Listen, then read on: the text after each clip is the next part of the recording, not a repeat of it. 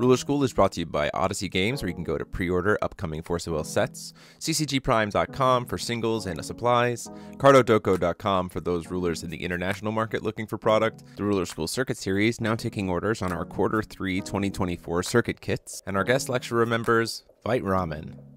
Class is in session. Hey there guys, welcome back to another deck profile with yours truly, Paul Reisman. Today we are taking a look at my recent Utsunes list that was featured on the channel. This is a very complicated ruler, so I'm going to be doing a lot of reading of some of her cards, but I'm going to try and abbreviate where I can because this is probably one of the toughest deck building challenges I've ever had. So in a lot of ways it was very fun, but in a lot of ways I'm kind of glad I got to take a break. So let's just jump in to Utsunes, Phosphorescent Priestess. We're mostly going to be talking about the front side here because I'm not doing a lot of judgmenting of this ruler, although I can. There are capabilities in the deck to make this happen. So, cards you control named Aradia, Heaven of Aeon, gain Eternal. That'll carry over if you flip her, but she will also be gaining Eternal on her Judgment side. On both sides, you can use green or Time Will to pay for one or the other. It's very helpful for being able to correct some of this stuff, and also makes one of your Time Stones more effective for you, which is really helpful. Whenever you play a card from your graveyard with a remnant, you draw a card. That's on both sides as well, and is probably the most powerful effect on this card. Being able to just cantrip off of your remnants is incredible, and it goes a long way to making this one a ruler of interest for me in particular. It really pushes the remnant identity here. You can pay green and time less to do judgment of this ruler, which is also pretty high. 3 green and 3 time is pretty high, so you definitely want to discount her in some way. If a Remnatherian exists with a different name outside in your expelled area, which is not a zone, but it's at least outside of the game, you can do a discounted judgment for her, which is really helpful. When you do flip her and you do get all of her stats and all of the same abilities, you do get an additional effect of discarding a card to put a target resonator with a Remnatherian name from your RFG into the field. And you can only do this up to twice per turn on your main timing. Not very relevant outside of the fact that you might be, putting things in your RFG for some reason, which, generally they're going to trigger and come into the field anyway, unless by some other means. And so if they're kind of trapped out there, she gets them back into rotation, which is helpful. Probably the cornerstone of my list is Aradia, Heaven of Aeon. This card has Forgotten Forest of Fossils in addition to its other names, which means your Titanophil is going to be able to search this. It doesn't have Mythic, Enter, or whenever a Resonator enters the field from your removed area, you cycle a card once per turn. You can tap this card to choose one of these abilities, your Time Beast, which is anything with time in their attribute cost, they will gain Remnant. Or until end of turn, your opponent cannot cancel spells you control with Remnant. That's a little relevant only if you're looking to just simply cast this card and not have it be canceled, or your Disrus Lupus. Sometimes that can be relevant. That mode does sometimes, but very rarely come up, so don't forget that that mode exists. This is probably the cornerstone of your deck though, and Titanophil is going to help you get it. It has Super Barrier, and then when it enters, remove all of the Resonators from the game. This is your big Wrath 10/10 who comes in later in the game. You can cheat him out if you want to use some of your forgotten spells that have been RFG'd after the Remnant has been used. But if you need to look for those cards, Inheritance allows you to search for either Aradia, because it does have Forgotten Forest of Fossils in its name.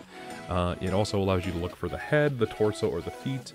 The head is really solid because it allows you to buy something back and then fix your hand a little bit by removing a card in your hand from the game. The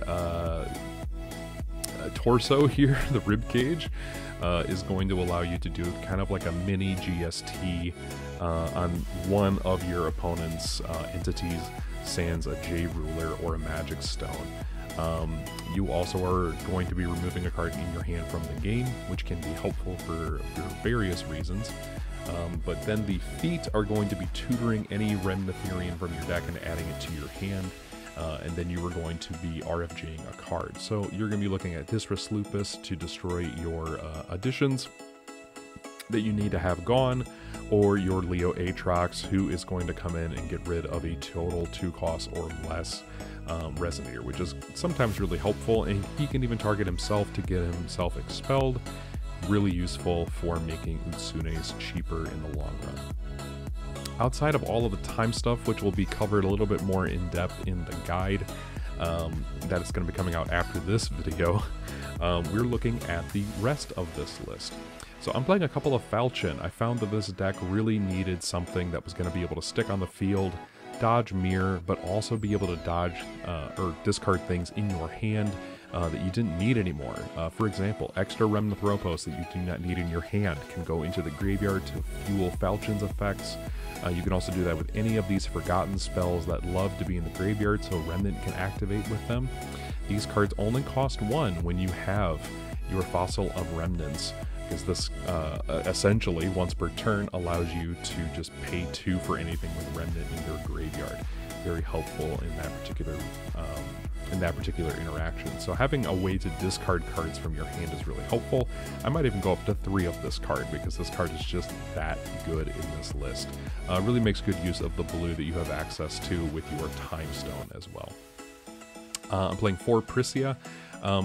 Based on what Jeremy has told me in his play testing, most people do not mirror Prisia's Big Show, mostly because they think that there are other 1-drops in the deck that effectively do more. Big Show is essentially setting things up for later on, and so it's not really as prime of a target for mirror as other things, although that could definitely be different depending on your match. But Big Show has been resolving for me relatively easily, relatively well. And then when Prisia comes in, she gets to search for a lot of different cards in the deck itself, including if you get high enough with her Big Show count, you can just Remnanthropos from the deck, which is really, really good. Otherwise, you're going to be looking at Spirit of Storms. This is a really good spirit that can come in from the deck, pop a couple of things, draw you an extra card, and then act as a flyer to put your opponent on a clock that way. This also dodges Mirage Spirit, which is one of Jeremy's suggested cards. This card is really solid for that particular reason. You can blow up things, and if your opponent is trying to respond, you can just pivot with your Prisia and go into Spirit of Storms instead to pop some stuff, which is really helpful. Playing 4 Lorite because it's a green deck, and I think this is probably a staple green card in any green control list. And now we're getting into the Derek Mugwineza inspired version of the part of this deck. So this chunk of the deck comes from a list that Derek Mugwineza ran in the Minnesota GP. Definitely look and check that out down in the comment or down in the description below. There's our website will have the list that inspired this portion. But he was playing 3 Replicant Kaguya as a way of stifling the opponent. He was also playing some Swords of Progression, really helpful if you don't have Remnanthropos in your hand turn 1. This is just a good way of walking your opponent back and bouncing certain cards back to your hand, which might be really useful if you want to reuse Prisia's, Falchions, etc. He was also playing 3 Liberation of the Winds, alongside some Conflict of Body and Soul. However, that card is banned, so I don't really know how to do anything else in this deck outside of that. So instead we are playing Solaria's Wind as a means of protection. This can be somewhat useful. I'm actually thinking about replacing this with setting the stage for Providence, just because I think it might go a little bit farther. But for this version of the deck, it was really useful to kind of fuel the RFG and be able to set things up to either buy things back, or even to just tuck things with Liberation of Winds. It was really helpful for that particular reason. Playing 1 Muse Staring At, because this card is already really good, and if it would be even better if it drew you a card. Oh wait, we're playing Utsunes. You can just draw a card if you play this from the graveyard. Very helpful. Alongside Girl Staring At to unlock the field, Ray Asnable, even though we're not seeing a lot of him right now, he can just hurt this deck because we are doing a lot of enter abilities, so I just wanted a 1-card answer to him. Might go up to 2 with this. It felt very solid and just like a really decent card, especially late in the game. Magic Stones include 4 Magic Stone of Knowledge. This deck goes late enough into the game where this card feels very consistent, and I didn't want to play Moonshades for fear that burn would for sure get me. So this card felt really solid, and it felt really good to dig out of the card pool again. We talked about Fossil of Remnants. We're playing 3. This essentially turns all of your 2-cost Remnant spells into a 1-cost because you're only tapping 1 stone. Very helpful. Also dodges Mirror, which is really great because you're still producing 2 will, and you're still casting a 2-cost, but you're only doing it for 1 stone. Very great. Also means that your Titanophils coming out on turn 4 instead of turn 5 can be pretty relevant. Then we're playing 3 of the Magic Stone of Time. Again, this allows you to go into blue, and it makes the essentially makes the control deck a control deck. So that's really helpful because you're including the blue in this. Your side deck is going to be 1 Replicant Shiva. This card is definitely staple in this deck because it allows you to utilize Solarization really well. It also is a turn 3 pushback, so that if you do not feel comfortable playing Remnant Throbos or Titanophil, this basically says you have to answer me or I'm just going to run away with the game. Card's very solid. Just makes your board absolutely massive and very, very solid. Replicant Shiva, very good in this list. Other side deck options, basically just looking for ways to utilize the Remnant capabilities of things like Destruction of the Portal, so that I not only get rid of problematic additions, but I also draw additional cards, and then some sort of aggro interaction. This might even just turn into something completely different, but we're not seeing a lot of ground aggro, we're seeing a lot of burn aggro right now. These are some other cool ideas. You can pause the video and take a look at those. There's some things I've been messing around with, just trying to see what can I do with this list. There's some really cool stuff you can certainly do here, but I haven't quite figured out what else I want to do with this. This ruler is very interesting, so definitely check out the guide that is coming out after this video. This deck was a lot of fun, but really hard to pilot, so if you're in for a good challenge, this deck can be really fun to play. So guys, this has been Paul with another deck profile, and until next time, class is dismissed.